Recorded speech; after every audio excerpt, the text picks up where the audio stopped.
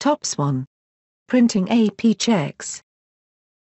To print accounts payable checks, we begin by clicking on Accounts Payable on the menu. And then Make Payments. You can view the open payables and print checks for an individual community, or for all communities. The standard default view is the card view, but it can be changed to the list view. There are many different sort options to sort the view in the order you choose, and filtering options so that you can filter the view based on your specifications. There are also some preset filters to make it easier for you to find the correct invoices to pay. Once the view is filtered to your liking, you can select all invoices to pay.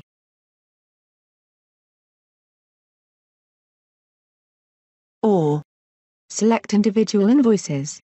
To add an invoice to the batch, you can click Select at the bottom of the card, or the plus at the top right of the card. Clicking on the bill number on one of the cards will take you to the record for that invoice so you can see the details. When we go back to our batch screen, you'll see that the invoices we had selected previously are still selected. Also note that the Actions button displays the number of invoices we've selected thus far. We'll skip the invoice we looked at, and select the last one.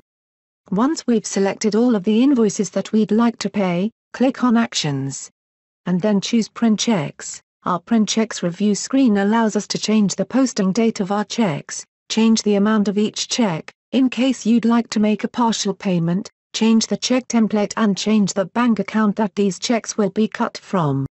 You can also see the total of the checks to be cut, compared to the available funds in the bank account. Clicking on the X to the right of an item will remove it from the Print Checks batch. The information for each community is grouped by community. After completing your review, click Print to generate the checks. We'll receive a notification to let us know that the checks are ready to be printed. The checks for each community are delivered in separate print batches. Click on one of the batches. Click View this check to view and print the PDF copies of the checks.